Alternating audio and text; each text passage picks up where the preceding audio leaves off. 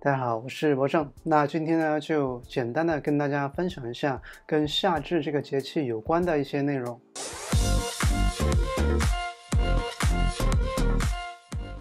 夏至呢是24节气当中的第10个节气了。那在夏至这一天呢，是白昼时间最长的一天啊，因为这个太阳光啊是在夏至这一天是直射我们这个北回归线的。那所以呢，我们感觉到这个日照时间是最长的，那就是白昼最长嘛。那随着这个时间推移嘛，这个太阳的直射点呢，会一路由北往南走，那一路要走到这个南回归线。当这个太阳光啊直射地面到那个南回归线的时候呢，那我们这呢就是冬至，也就是这个白昼最短的时候。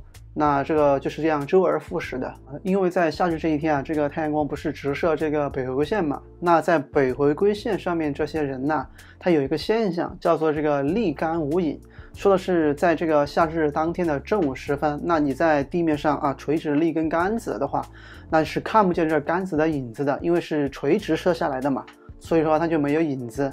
韦应物啊，他是有这么一首诗，是这个夏至避暑北时里边有这么一句，说的是这个昼鬼与云集，那消漏自此长。那什么意思呢？这个昼鬼啊，说的就是个日晷嘛。大家都知道这个日晷是测量这个太阳光影的，来推算时间的嘛。那到了晚上以后呢，没有光影了，那怎么办？就用这个葫漏。那就简单的说，就是有一个相当于壶嘛，往外边慢慢的滴水嘛。然后呢，通过这个呢来推算这个夜间的一个时间。从夏至开始，那经过3个庚日呢，便进入了伏天，就是我们所谓的3伏天嘛。所以有这个夏至3庚属头伏的这个说法。那这个夏至呢，也是这个传统的48节之一嘛。那哪40哪8节呢？40是指的这个一年4季嘛，那就是春季、夏季、秋季、冬季。那8节呢，是指这4季当中对应的8个节气嘛。那简单的说就是4立2分2至。那立就是立春、立夏、立秋、立冬。那2分就是春分、秋分嘛。那2至呢，就是夏至和冬至了。夏至有哪些物候现象呢？这个说的是这个夏至一候啊，是这个鹿角解。这个鹿角啊，说的是朝前长的嘛，而且呢是说的是属阳的。那这个夏至呢是阳极嘛，那也有说的这个夏季过后呢，也就是夏至嘛，夏至过后呢有这个夏至过后一阴生，也就是说从这个阳转到阴嘛的这么一个循环，所以说有这个夏至一候鹿角解。那夏至2候是指的这个蝉始鸣，那就是这个知了啊开始鼓动翅膀鸣叫嘛。那从这个时候开始呢，真正的夏天就开始了。那夏季3候指的是什么呢？是这个半夏生。那半夏它其实是一种喜阴的植物嘛，也就是说从这个时候开始啊，这种喜阴的这种植物啊就逐渐的开始蓬勃生长了。那夏至有哪些习俗呢？其实一直有这种说法，就是说的是冬至饺子，夏至面。那说的就是在夏至这个时候啊，都有这个吃面的这个习俗嘛。可能也是因为这个刚刚芒种过后嘛，那收割了这种新收的麦子嘛，啊，就相当于也就是尝新的这种寓意在里边。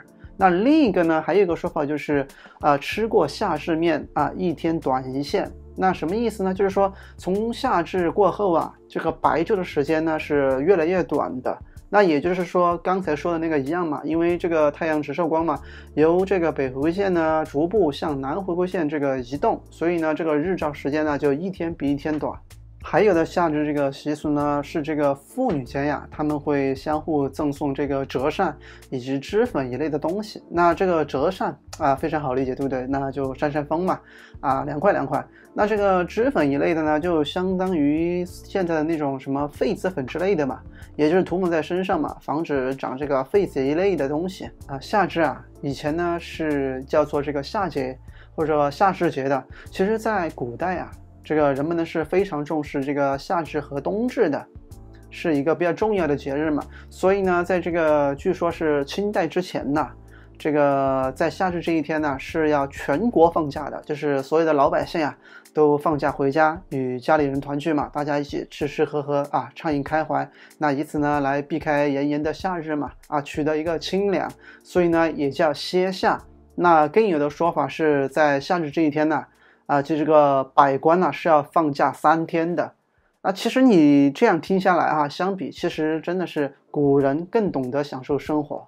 其实夏至有这个夏九九歌，大家都知道有这个数九歌嘛，就是冬天的那个数九歌，其实有这个夏九九歌，它也是一样的，从这个夏至那天开始嘛，往后数嘛，每9天为一个9，一共9个9，一共9 9 81天嘛，所以有这个夏九九歌嘛，说的是这个夏至入头9羽扇握在手，2 9 18脱冠着罗纱，3 9 27出门汗欲滴，4 9 36席卷露天素，5 9 45严秋似老虎，6 9 54乘凉进庙寺，7 9 63床头摸被单，8 9 72子夜寻棉被，9 9 81开柜拿棉衣。通过这个夏九九歌嘛，也可以发现其实古人非常的智慧嘛，他就是把这个人们在这个夏季的生活状态包括这个起居饮食生活方式都是非常巧妙的生动形象的融合进了这个夏九九歌里边，那也体现了古人的这个智慧嘛。最后说一下和这个夏至节气对应的72候花信风吧。那这个夏至1候呢就是这个红花，夏至2候是石榴，夏至3候是这个剪夏罗。以上呢就是我关于夏至节气的一个非常简单的一个分享。那如果你知道其他的和夏至相关的一些内容呢，也可以留言告诉我。那如果你觉得本期视频呢还 OK 的话，也可以给我点个赞。那本期视频就是这样了，下次见，拜拜。